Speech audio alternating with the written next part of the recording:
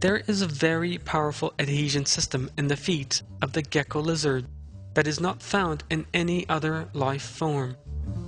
The gecko's miraculous adhesion system does not contain any chemicals.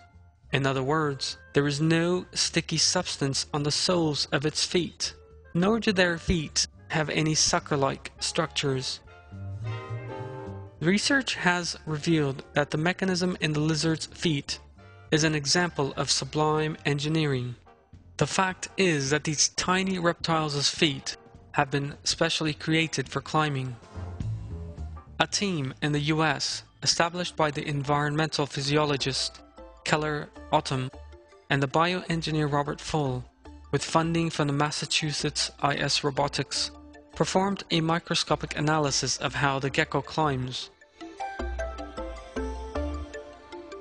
The results showed that we are dealing with a marvel of creation as a result of scientific progress. There is a force in the gecko's feet that is probably known only to nuclear physicists. The factor that enables the lizard to cling to walls and the like is a large number of microscopic hairs on the soles of its feet. There are some 2 million thick hairs on a single gecko foot. Each one of these thick hairs divides like the branches of a tree, splitting up into 1,000 much smaller hairs. There are approximately 2 billion such tiny hairs on a gecko's foot.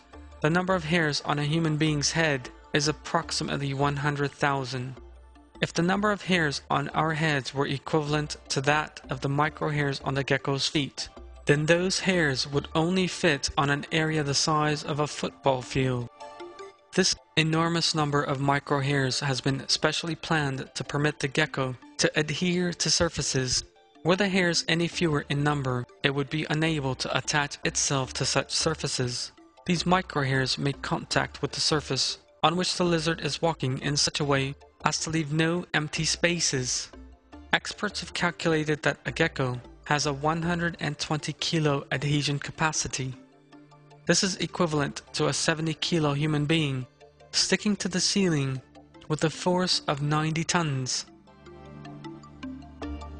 If the system in the gecko's feet were to exist in the human hand, then we would be able to lift 10 trucks weighing 9 tons each by sticking to the ceiling by the palm of our hands. It is obvious that the gecko's feet have been specially created for adhesion. The hairs used in this process are in exactly the right place and have exact numbers. Such a perfect structure cannot, of course, be the work of either nature or the gecko itself. There's absolutely no doubt that this creation is that of Allah, creator of all living things on the earth and in the sky, and all that lies in between.